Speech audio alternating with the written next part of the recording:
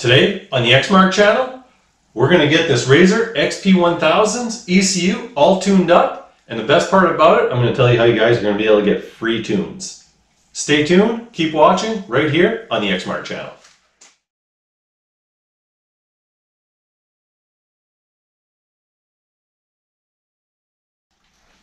Welcome back, guys. So today on the X-Mark channel, we're going to continue on with the Stealth Lifter build. You guys have seen a lot of videos of a lot of products that I've reviewed.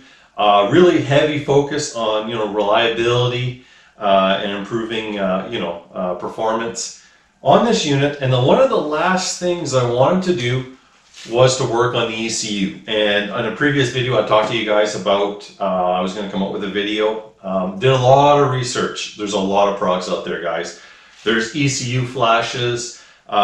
There's some boxes available that you can buy from other manufacturers. And then there's a product that we're going to talk about today, which is the Dynojet PowerVision 3. So, out of my research, of anything I could have bought, this is what I chose. I think this is the best way to go about tuning any of your RZRs. Let's get into it. First thing I want to talk about, guys, Dynojet PowerVision 3 are available at Power Mods. Give Louis a shout. He's going to be stocking these units. So for you guys in Canada, where we have a hard time getting a lot of products, Louis will have these for all your RZRs and also other models as well. But definitely is going to keep these in stock for the RZRs. I've already spoke with him. Check them out, guys. PowerMods.com. And it's the Dynojet PowerVision 3. So let's get into it. So first thing you're going to get, open up your box. You're going to get this nice little Dynojet Power Series box. Now, for my specific model, this was a 2018 RZR. I'll bring the model number in here to you guys. So as you can see, guys, it is a PV3-19-04. This is a PowerVision 3 for 14 to 18 Polaris RZR XP1000s. I bet you it also does the 19s. I don't think anything has changed. I want to show that to you guys. So what are you getting inside the box? Well, let's open it up. First thing I was surprised by, how small this unit is. This is all it is, guys. Dynojet PowerVision. So, we got the unit, which is super slick. By the way, this can be mounted as well. Really like it. We're going to turn this on. We'll go through the menus and stuff. Dynojet sends, we'll see, we got instructions here. We're going to throw those away. I've already read through the instructions.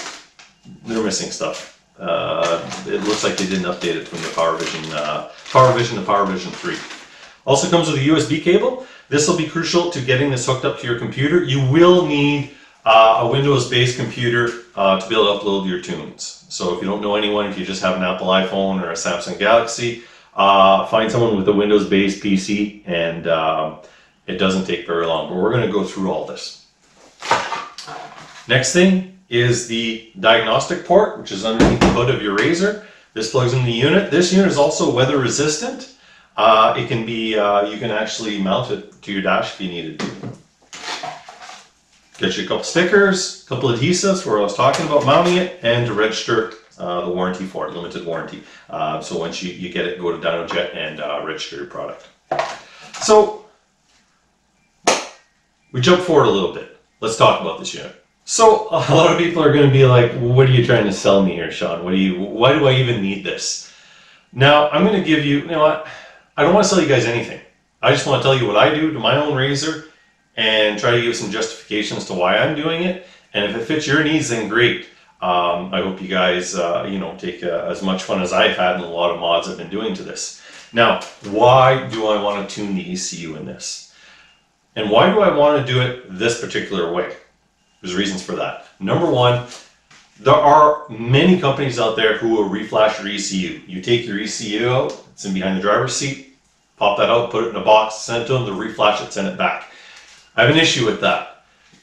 Every time that you do different modifications to your RZR, whether you're changing the exhaust, a full exhaust, intake, you probably will have to send it back, and along with stage tunes. So you start with a stage 1 because you're all stock, which is basically what I am. Performance-wise, it's all stock. You're going to have to resend it back to get stage 1.5 or stage 2 or 2.5. Or whatever that may be, and there's also going to be charges for that. They're just not going to rehandle your ECU again, plus you're going to have to pay shipping there and back. That was one of my concerns with getting an ECU tune. Second concern was, I wanted to be able to flash this thing back to stock. Well, if I had it flashed by a dealer or I had it flashed by an aftermarket company, I have to take it back out and send it back again. Plus the downtime. Remember, we're in Canada here. I'm not too aware of who does flashing in Canada. There's lots of places in the States. You guys know what trouble it is getting parts back and forth in the States and the downtime. I'm not into that. With that being said, this allows you to go back to stock. It'll allow you to flash your machine fully back to stock. What it does is when you first plug it in, it actually captures the stock program and leaves it and programs it onto this device. Then from here, you can put your aftermarket tune onto the RZR. And this thing holds multiple tunes. So you could have stage 1, 2, and 3 on this thing. And as long as you got about 20 minutes or so, could be a little less, you can go ahead and flash it at any time, back and forth between whatever tunes. That's super crucial, guys. There's no downtime to this. This is why I like it so much. The other thing that's nice about this device is the fact that you can mount it and you can actually have gauges on it. We're going to get into that, but I just want to do some justification of why I'm doing this. So you're going to say, okay, that's all good, Sean. So now you've told us why you picked this, but what does it actually do? There's a couple of reasons why I picked this.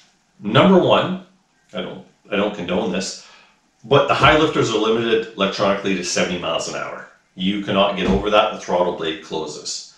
One of the perks of this is removing those limiters. It's going to up your RPM limiter in low and high.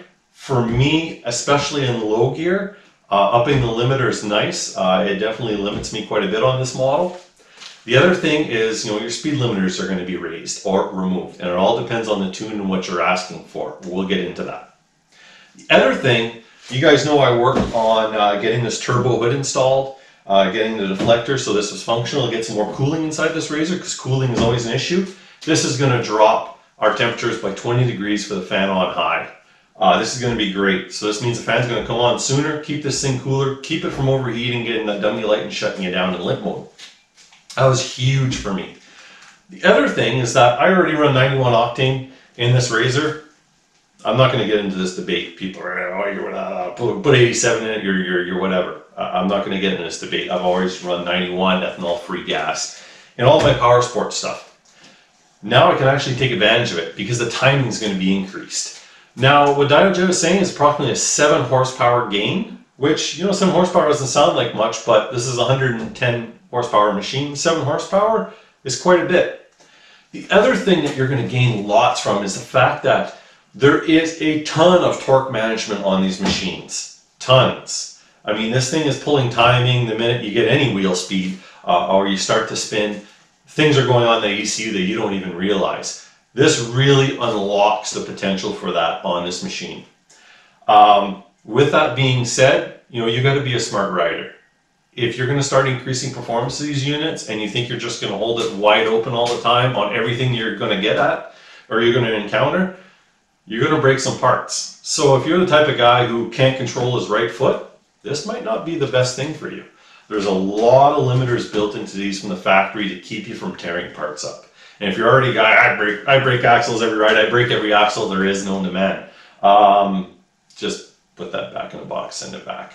This is not for you.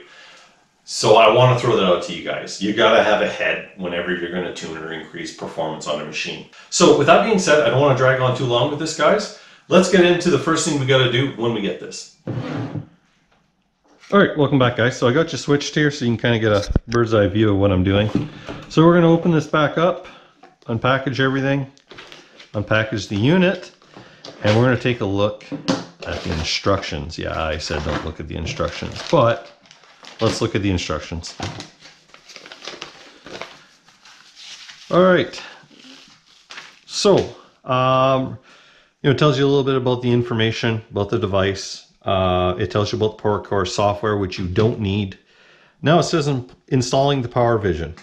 So you don't need to secure it to the vehicle for this, but it does want you to attach it to the diagnostic port, and then we can get started with it. So first off, anytime you're dealing with electronics, flashing, anything of this sort, you're going to want to make sure you get a battery tender and make sure you got the full 12 volts of power, 12.8, 12.7, whatever it happens to be on this whenever you deal with the ECU. So we're going to go around.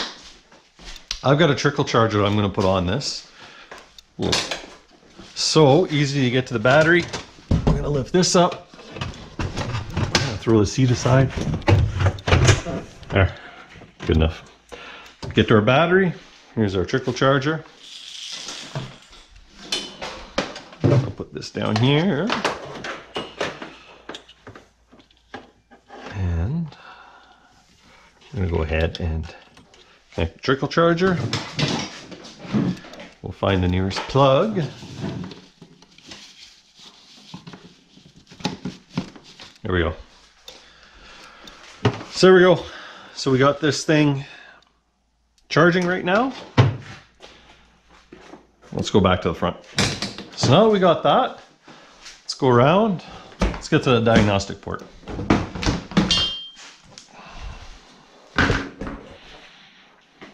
There she is. There we go. All right, there's the diagnostic port, guys. Not much room in there, really. Well, let's go back to our Dynojet here. We'll get our cable, our supplied cable out. There you go. You hear it clip, you know what's in. And we'll go ahead, plug it in the diagnostic port. There we go. So I'm just going to leave this unit sit here. And it tells us to turn the key on.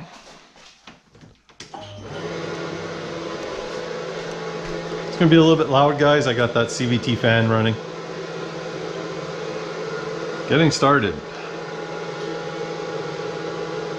So it says that no compatible stock files are found. An ECU read is required to bring the process. So square to read or back to get out of the wizard. Let's go ahead and read it. So it says, hey, it can take up to 15 minutes to read the ECU. So this is a good reason why I'm going to go ahead and shut the lights off and probably disconnect that fan, but it's a good reason why you want a trickle charger when it's doing this. It's no one talks about doing it, but for me, whenever you're reading or doing something, the ECU voltage is huge. So that's just my advice to you guys. So let's catch back up with you guys once this thing's actually read. All right, we're back, guys. We are almost done. 99%.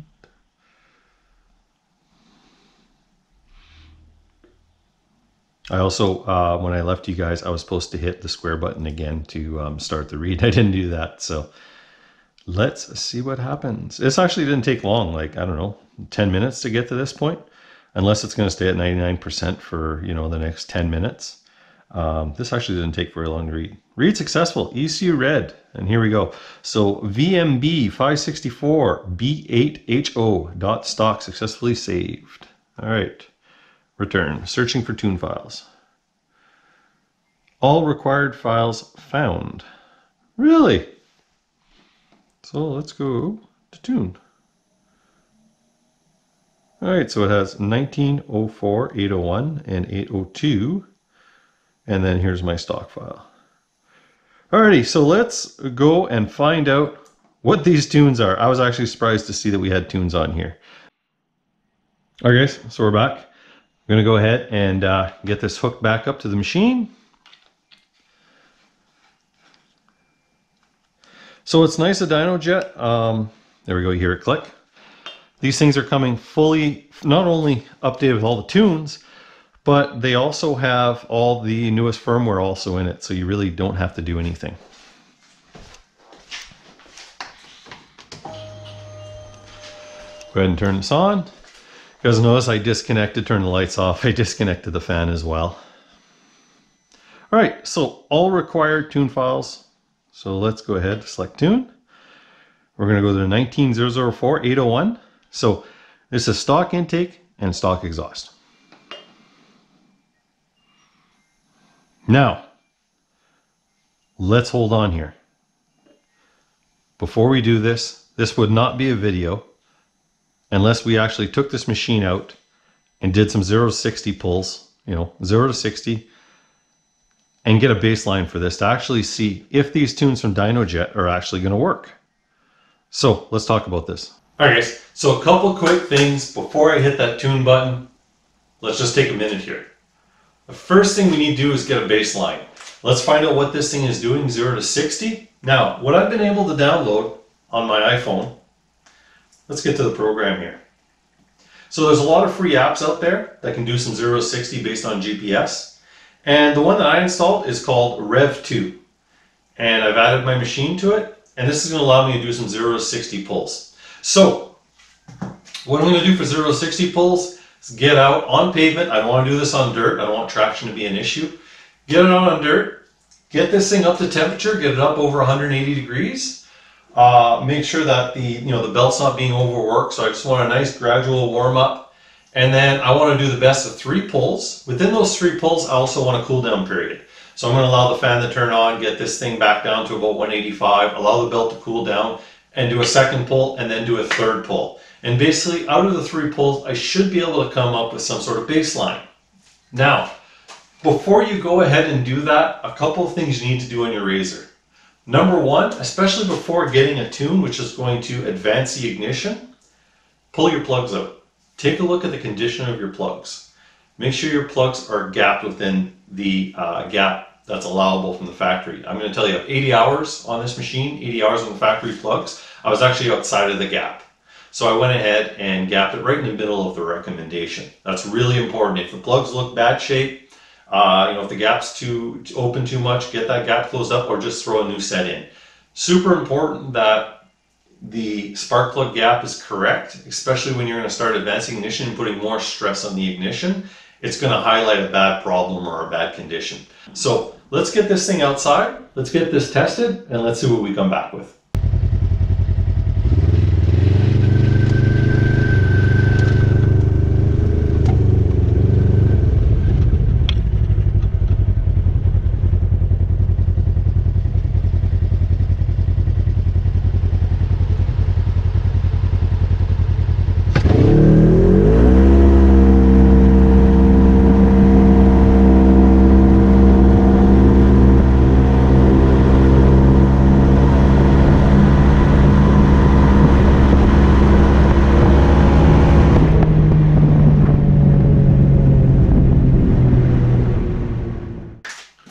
Alright guys, just like that, we're back. We've done 3 runs, and here's the results. Now mind you, your results may be different than mine. What I am looking for is an apples to apples, oranges to oranges comparison with the same phone, the same software, the same bike, the same conditions. So when I went out and did the 3 runs, I got 0 to 60 of 11.49, 11.22, and 11.50. So throwing out the 1 run, you can pretty much say that this thing's about 11.5 from 0 to 60. You got to remember, it's probably a little bit slower than most RZRs because of the simple sheer size of the tires. It's full weight, nothing removed. I'm not looking to set a land speed record, but it gives me a good baseline. Now I can get this thing tuned and we can actually find out if this actually added power. It says it adds 7 horse, but what does that mean in 0 to 60 time? What are we actually seeing to the rear wheels in a game with stock clutching? There's nothing done to the clutching here, aside from some of the improvements that I've done. No clutch kit. So let's go ahead now, get this thing tuned. Let's get it back out and let's see how much quicker we actually are now. All right, welcome back guys. So here we are.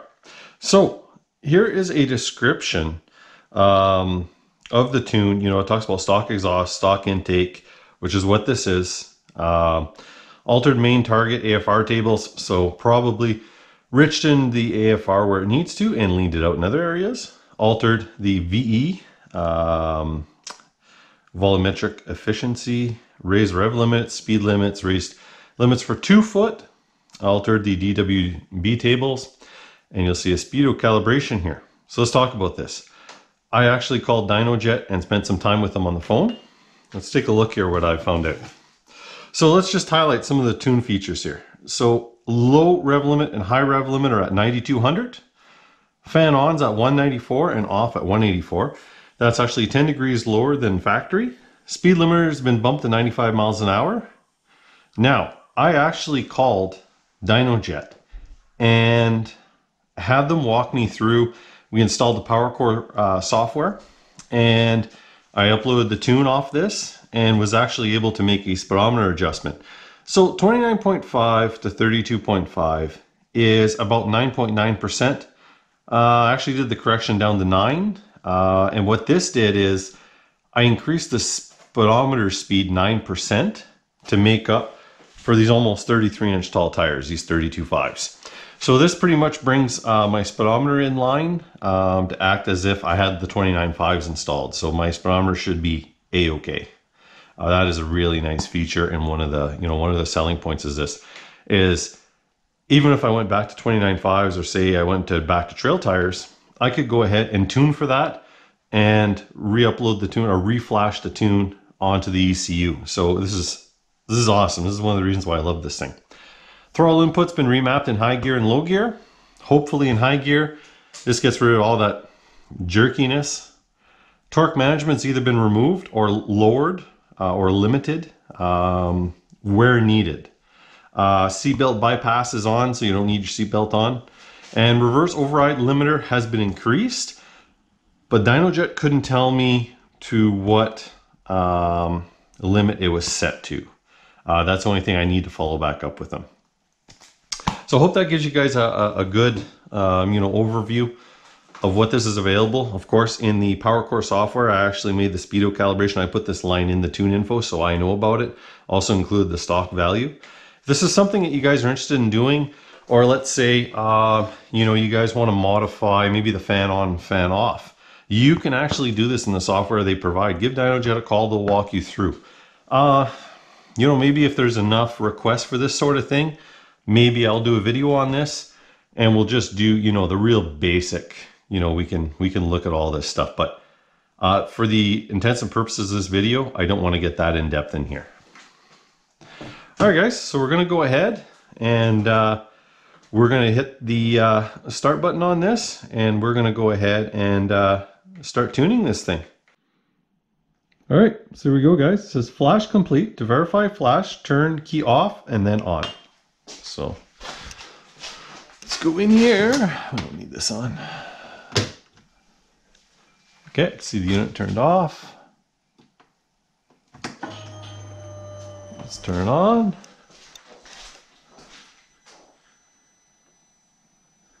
Let's make sure it fires up. No lights. Yep, no lights on. Let's reach down. There we go. Wow. Actually, that's a cold start, guys. That sounds smooth. This thing usually, sputters a little bit when it first starts. But shut this off. That was actually a nice start. That's impressive. Hey, maybe that's a sign of things to come. But all right, guys. So let's get this thing disconnected. Now that we got the tune done. No lights on the dash. This was flashed. This is pretty quick. That was only maybe 10 minutes, less than 10 minutes to flash. Make sure that clips in good. You don't want to get dirt. We'll go ahead and put our hood back on. There we go. Gonna go ahead, take the trickle charger off, get the seat back in, and away we go. So let me check back with you guys.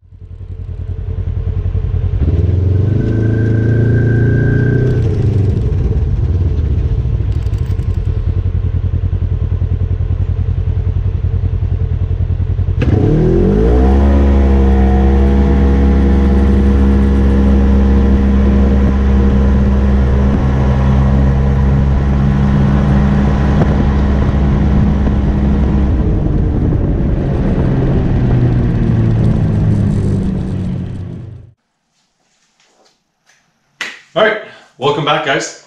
So we had a full day of tuning yesterday. No, it's a full day of tuning. Full day of driving yesterday. Really wanted to get you guys some solid, concrete evidence of performance, and also give you my driving thoughts with it tuned. So let's start off with 0 to 60 times. Let's get into this. Now, CVTs are really tricky, as in they usually shift out. They don't always shift out at the same RPM. and performance sometimes varies from run to run. I did about 4 runs. I threw the most oddball run out, looked at the top 3, and then took the slower of the 2 combined times. So basically I tried to find 2 times that were very close together to make that my average. So when we were stock, we're about 2 runs of 11.5 and 1 run of 11.3. Yesterday, I had 2 runs of 10.8 and 1 run of 10.3. So we're looking at about 3/4 of a second, all the way down to potentially a full second off the 0 to 60 time with no clutch tuning, just the tune itself. That's pretty impressive. And these Dynojet tunes, I'm being told, that are actually a pretty soft tune-up compared to some of these aftermarket ones, which was fine by me. Now, shift out. I knew if the shift out RPM increased, I was making more power, and absolutely did. I saw upwards of almost 300 RPM increase in shift out on this machine, so I know that it's putting more power to the clutches down. So those are 2 ways I was able to identify that this actually worked. So let's talk about drivability, because for me, wide open throttle performance is great. But, you know, and it proved that this does work. But let's talk about drivability. High gear, first off, starting it on a cold start is wonderful. It drives so much better. It starts so much better from a cold start. Runs so much nicer. High gear, throttle input, beautiful. No more jerky starts, very smooth. Throttle's very linear. As I push down, it responds. It's almost like a drive-by cable system now. Super nice. High gear, a lot of people complain with the high lifters. Trail and Rock Edition, maybe not so much, or rock crawlers, but the high gear, the throttle, especially the first half of it, was really weak. You had to push down quite a ways to get to where you needed to. They bumped that up. Low gear, by no means in the throttle is a jackrabbit, but definitely the sensitivity has been increased, and it's actually really nice. I've got no complaints. I was really worried that they might have turned that up too much. They didn't. It was awesome. So let's talk about drivability on the road. Perfect. No hiccups, no pops. Didn't hear anything that was out of the ordinary, but throttle response, so much improved. I just love you rolling at 20, 25 miles an hour, stab that throttle on high, even with these things measuring 33 inches tall, kick it sideways, down the road you went, and pulled. Same thing, we're doing the wide open throttle pulls for you guys, trying to get these 0 to 60s. I really felt stock that there were some dead spots. I just felt it wasn't pulling as well in some spots as the mile per hours came up. This thing just pulled steady, steady, steady to 60 miles an hour. Couldn't be happier. The fan came on at 194, kicked off at 184. That was awesome. Just drivability overall, super happy. Even got a chance to really test this thing out in low gear, played in some snow here. We're still melting, but definitely tried to give it a good run. I can't say enough. This really felt like I was driving on the 29.5s again, instead of, you know, these 32.5, 33 tall tires. So, you know, for no clutch changes, I am just tickled pink by this. I'm not trying to sell you guys stuff, and some people are going to come on, oh, I got no problems with my high lifter, I can run 36 and that's all great. But for me, guys, I could tell this thing in high gear didn't have the power it used to have, and that's why I wanted to tackle. All right. So, 10 minutes to switch in between tunes. This thing's super quick. You know, you can set up gauges. I'm sure I could do a full other video on some of the features of this thing, pulling diagnostic codes and things like that. Guys, I really think this is the way to go. I don't think flash sending your ECU away is the way to go. There's a lot of vendors actually online that will also sell you a custom tune for your RZR. So, which works out great, right? We can head to Louis, powermods.com, pick this unit up, and if you don't happen to like the stock tune that comes on the Dynojet preloaded, you can always reach out to a vendor who deals with Dynojet to get you a custom tune emailed to you, and then you can try it from there. Also, if you don't see your tune, all tunes are preloaded on the devices for all the RZRs, 14 to 18 1000s in this particular case. Dynojet will also make you a tune. So if you don't see what you need, you can go ahead and send them an email. They're super good. I worked with them yesterday. It was really nice to be able to talk with them and go through the software and things that could be changed. So, you know, I can't say enough. So I hope you guys found this video helpful. If you found it helpful, hit the like button, hit the subscribe, hit the share. If you have any questions, comment down below. If you guys want to know about pricing, availability, questions on this unit, go ahead and hit up Power Mods, hit up Louis Skibo, give him a call. And what can I say, guys? Another video review done. Hope you enjoyed it. And we're less than 1 week away. We're getting out riding. We're going to get some footage of this thing all done. And looking forward to it. So stay tuned. Thanks, guys.